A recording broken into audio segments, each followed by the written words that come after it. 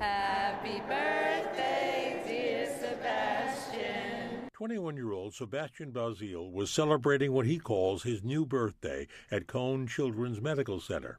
It actually was the day he began a new groundbreaking treatment that cured him of sickle cell anemia. It's really like a new birthday. I feel like a new man. But it wasn't always like that.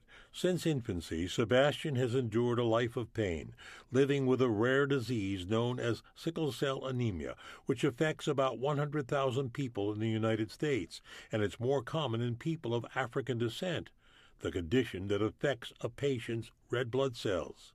Thank all of you, because without you, I wouldn't be here. Giving thanks to his medical team, Sebastien is grateful for becoming the first person in New York to receive a new genetic treatment known as Lyfgenia to cure his sickle cell disease. Since gene therapy, I haven't had any pain. I'm finding out now that I could do things that I couldn't do before, of course with doctor's approval. The breakthrough treatment uses a patient's own bone marrow to treat the sickle cell disease. And so what the gene therapy offers is allowing us to collect the patient's own blood-forming stem cells, which make sickle cell disease and are dysfunctional, but allow them to be corrected by inserting, in this case, using Lyfgenia, that corrects their function. And then we can do a bone marrow transplant. Since he's been home, I haven't heard anything about pain, which is not something that usually happens. I can't wait to get back to my day-to-day life because now I feel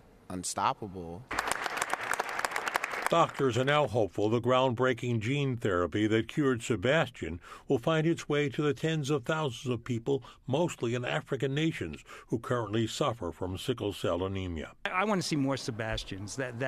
This is the best day I've had in a long time.